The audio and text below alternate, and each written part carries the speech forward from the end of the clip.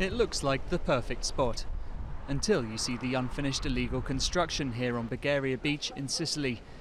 For decades, thousands of houses have been built or extended on the island without any planning permission. But times are changing. One illegal dwelling has already been demolished, and others are set to follow. Fighting corruption is a key issue in this weekend's regional elections, and the town's mayor, from the populist Five-Star movement, has made targeting illegal mafia construction a priority.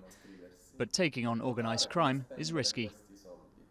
If you work in a town like this and you start looking into things, you risk getting into trouble. And if you do have the courage to make changes in a place like this, which is far from being a quiet town or region, then you have to know that the prosecutor's office might start investigating you.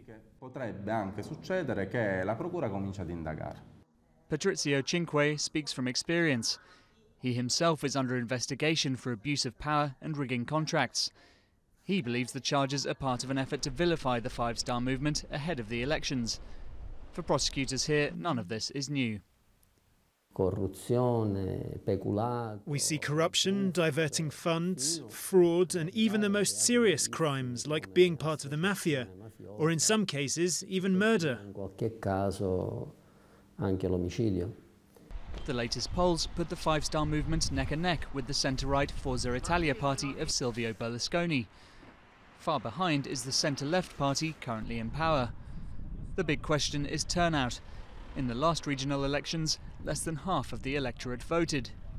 I didn't used to vote. My husband did, and he convinced me to. But I voted, and it didn't change anything. The result will be seized on by analysts for clues about how Italy will vote in national elections next spring. The party that won the last two Sicilian elections, in 2008 and 2012, went on to win across the country.